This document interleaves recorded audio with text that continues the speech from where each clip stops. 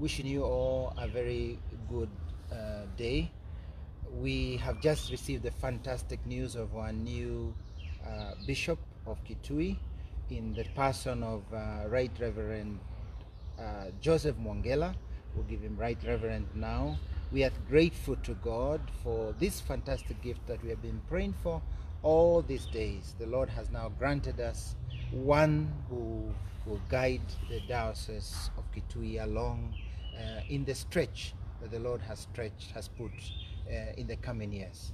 We are very grateful to the Holy Father, Pope Francis, and we want to congratulate Father Joseph Mwongela with all our heart and encourage him and tell him the Lord will walk with him, the Lord will give him the graces he needs, and that all of us are certainly sure that he will live up to the expectations of the Lord.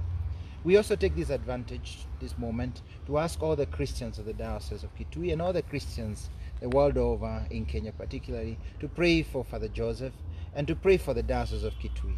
We've done great things. The Lord has walked with us, and the people of Kitui have shown their big and generous heart in moving forward in love, but also in solidifying or compacting, consolidating the faith we received from the missionaries who came to our place and the ones who've worked so much, especially St. Patrick missionary fathers. It is therefore a great day on the Feast of St. Patrick that we receive this good news, also remembering where we've come from and the history that has brought us to the moment. Many great things come to mind, but right now I thank Our Lady of Protection, Museve, who has guided us in many ways. And it is also a good moment, just as we are about completing that fantastic shrine, that the Lord grants us a new shepherd. May the Lord walk with our new shepherd. May we support our new shepherd. May we love our new shepherd. And as we love him, may we also thank the Holy Father, Pope Francis, for this wonderful gift for his people. Thank you very much, Pope Francis. People of Kitui, let us rise up and support our new bishop with love, with prayers.